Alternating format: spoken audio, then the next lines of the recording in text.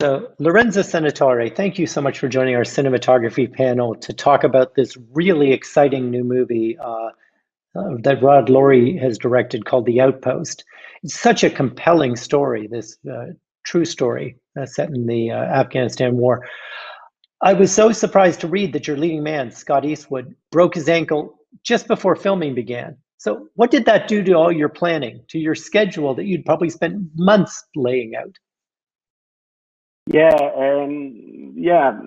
first of all, thank you. Thank you for having me here. It's a pleasure to meet you all. And yes, that was quite a shock. We're I think about 3 weeks from shooting, and so we had to shut down for an extra. I think we had to shut down for 3 weeks and then resume the other 3 weeks of prep so that he can recoup. And so we also had to shift the schedule around to obviously not have him shoot first, which was original schedule that way. Because I mean he's the lead, so he was in like 70% of the movie. So that was a big reschedule. But what it gives to us actually give us the chance to have some extra prep that we needed. So at the end, everything worked out for the best. One of the extra pressures on working on a war movie is that the director, Rod Laurie, is a military man, right? He's a veteran himself. What was that collaboration like in terms of just you coming up with the planning, say, for instance, for the battle? Right.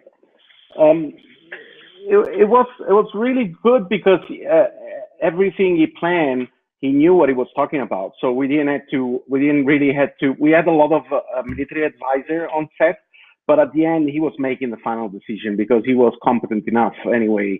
And so he had the right balance, being a filmmaker, but also have military experience. He had the balance to choose. You know, sometimes if you follow too much the advice of the advisors, the military advisor, you end up getting something that is not or for the way you in the story, but with the fact that he had knowledge in both fields, he was the guy with the final decision that give us a tremendous advantage, I think, and he was able to get the final result that he wanted. And there's the Battle of Kamdesh. I mean, that's kind of the core of the film. It's more than a third of the film's running time. How many days filming was that, the battle itself?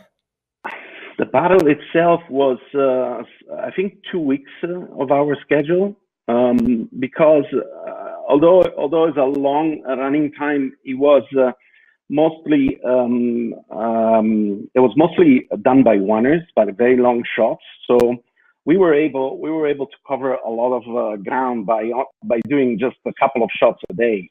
Sometimes we were coming in early in the morning. We would rehearse a shot that was maybe 1 or 2 minutes action sequence, very long, and we would rehearse for 2-3 hours. Then we would shoot it like 2-3 times because we didn't have anyway the time to reset it too many times. So we would do that in the first half of the day, and then the second half of the day we would do another shot. So we end up in one day getting like 3 or 4 minutes of action covered, and that was our day, and we would go back home. Yeah. Mm-hmm. But we always finish early. This is incredible with Rod. We always finish early.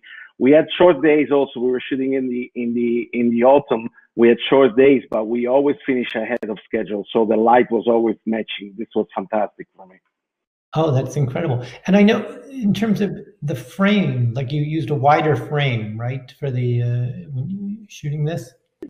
Yeah, we used a pretty classical aspect ratio, which was 185. We didn't want to go widescreen. We want to keep it more like documentary style. So we went with the kind of a normal aspect ratio. But we used a lot of wide lenses. We like I in general like either very wide or very long lenses. I try always to stay away from the middle ground.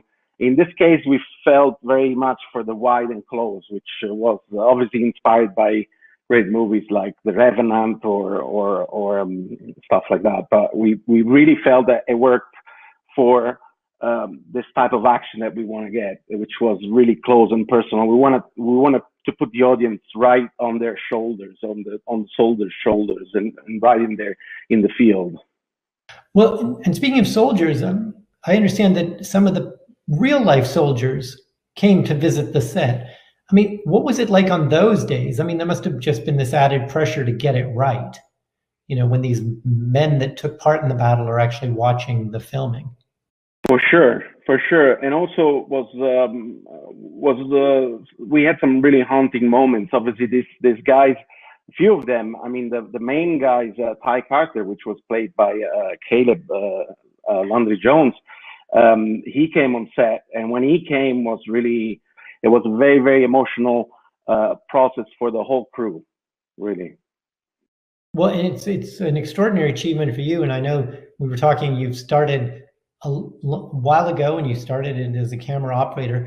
When what do you look for when you're hiring camera operators, like for The Outpost? What kind of what do you want from them, having done it yourself?